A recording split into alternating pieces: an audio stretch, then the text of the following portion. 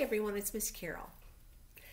And this week I thought I'd read a story to you because it is Easter week, it is Holy Week, and I wanted to read a book about Easter. So I'm going to read to you the first Easter. I know some of you think you're too old to be read to, but I think that you are never too old to be read to because I actually like when someone reads to me. So let's read about the first Easter. It was the time of the Passover, and Jesus knew that he was coming to the end of his work in this world. He told his disciples, Peter and John, to go into Jerusalem, where they would meet a man carrying a pitcher of water. When they found him, they asked if Jesus and his disciples could celebrate the Passover in his upstairs guest room.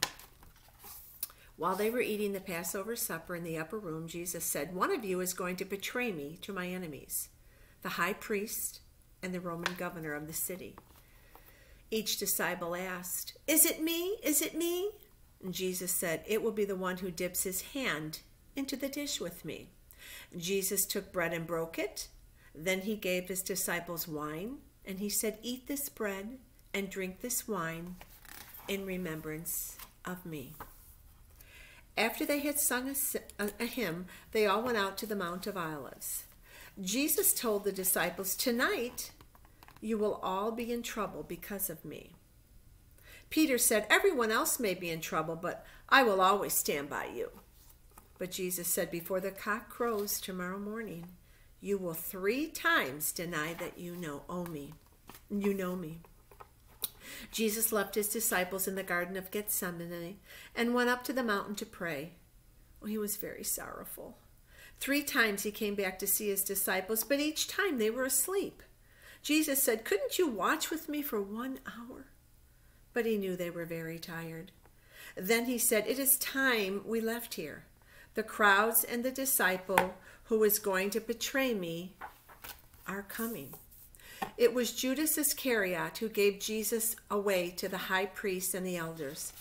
They paid him 30 pieces of silver to tell them where Jesus was. Judas said to them, "The man I shall greet with a kiss is the man you want." When Judas saw Jesus, he said, "Hail, Master," and kissed him. At once the people caught hold of Jesus and took him prisoner.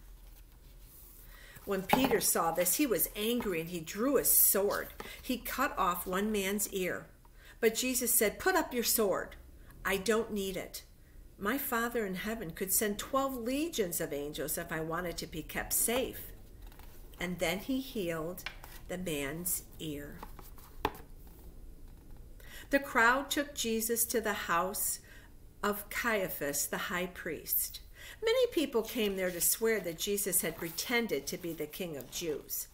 They said he had plotted against the Romans who ruled the country.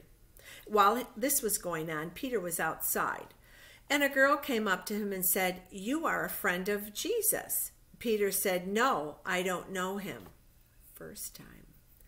Then 2 more people came up and said, "You were with Jesus of Nazareth." And Peter told them that he didn't know them. So that's 1, 2, 3 times. Then suddenly the cock crowed. Peter remembered what Jesus had told him, and he went outside and wept bitterly.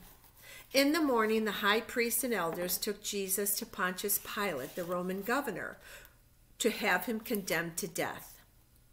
When Judas saw this, he tried to give back the 30 pieces of silver to the high priests, but they would not take them. Judas felt very bad because he knew that Jesus had done nothing wrong. Judas felt so guilty that he went and hanged himself. When Pontius Pilate saw Jesus, he asked, "Are you the king of the Jews?" And Jesus said, "Those are your words, not mine." Pilate asked him a great many questions, but he could not find anything that Jesus had done wrong. Pilate said to the people, "This man is innocent. Shall I let him go?" But the people cried, "No, release Barabbas, the robber, instead." While Pilate was wondering what to do, his wife sent him a message, and she said, "Don't let this good man be killed. I had a dream about him last night. But Pilate knew that the crowds of people wanted him to set Barabbas free, not Jesus. Pilate was afraid to go against the crowd, so he washed his hands in front of them and said, "I am innocent of the blood of this good man." Before the soldiers took Jesus outside the city to be killed, they mocked Jesus. They put a crown of thorns on his head and gave him a purple robe. Then they pretended to worship him. They whipped him and made him carry a wooden cross to Calvary, the place where he was to be crucified. Jesus was crucified between two thieves. The soldiers taunted him.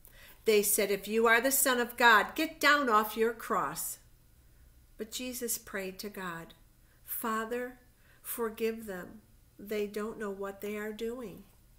After 3 hours in the hot sun, Jesus died. A man called Joseph of, I don't know how to say this word. It's Arimathea. Joseph of Arimathea came to put Jesus' body in the tomb. And he wrapped Jesus' body in linen and spices and rolled an enormous stone in front of the tomb to keep the body safe. Early the next morning, Mary Magdalene went to the tomb and found it empty. The stone had been rolled away. Mary saw a figure in a long white robe sitting in the tomb. The figure asked her, "Why do you cry?" Mary said, "Because they've taken away the body." Mary went out into the garden and saw someone who she thought must be a gardener. And she asked him, "Please, do you know what happened to Jesus, his body?"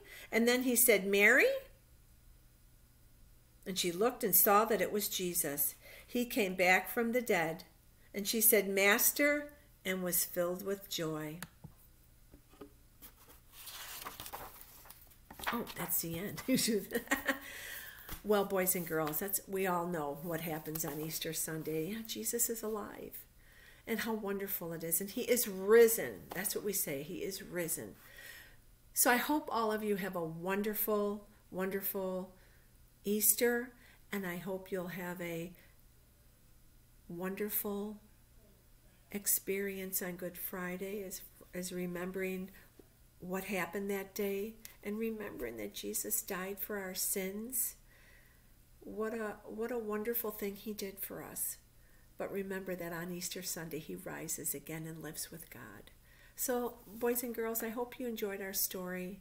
And until the next time that I see you, have a happy Easter and blessings to you all. I miss you all. Take care.